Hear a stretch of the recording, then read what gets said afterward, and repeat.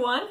I have some lovely indoor guests today that scared me, quite frankly, earlier, and I've captured them.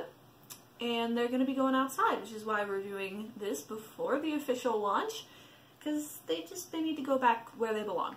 So, I have two lovely spiders that disturbed my shower this morning, and we're going to start with this little guy, and he's actually pretty cool.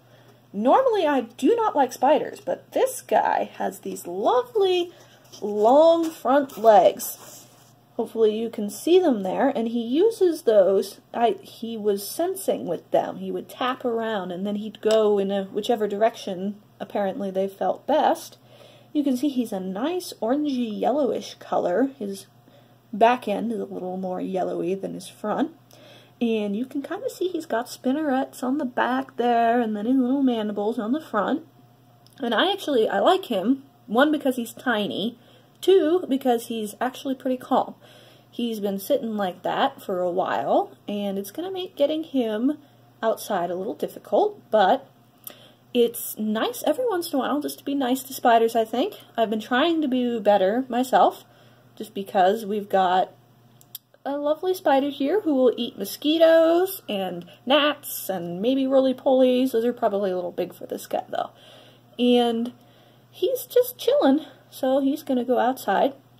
And I think he's really cool. Most of the time I don't like spiders. So I'm going to flip him back over.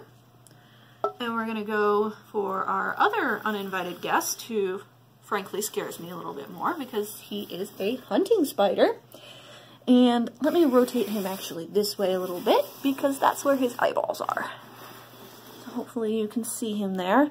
Now, he's a little more active. I'm going to lift him up, and if he runs for it, he's going right back in there as fast as possible. So, just kind of try not to scare him.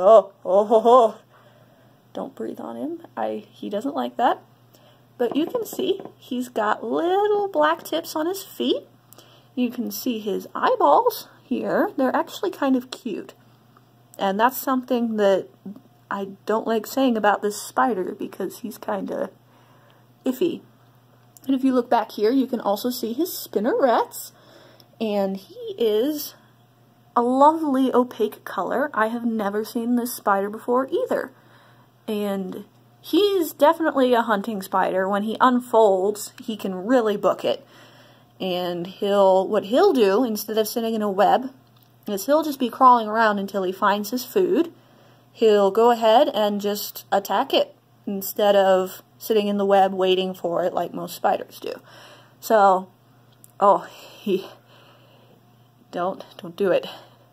So we're actually going to put him right back in until he's ready to go outside. He makes me a little bit nervous when he starts twitching like that, because he'll take off. So, hopefully, today you learn a little bit more about spiders. I'm not going to tell you to go save your spiders. Honestly, if a year ago somebody told me save spiders, I'd be like, oh no, no. Those little boogers are trouble, and I don't like them. But they're real good for us. They eat lots of things that we don't like that potentially carry disease. So, and these two are actually kind of cool. I've never seen these two species before. So if you know what species of spider they are, please tell me, because I don't actually know. But I think they're interesting. I don't like them. I don't want them in my house, but they're interesting and they're cool. And they deserve to live. So I'm going to put them outside. And hopefully you might consider that as well. But the actual official launch video is coming out soon. I'll have that as soon as I get my nice camera in. And hopefully you learn a little bit about spiders. So, bye!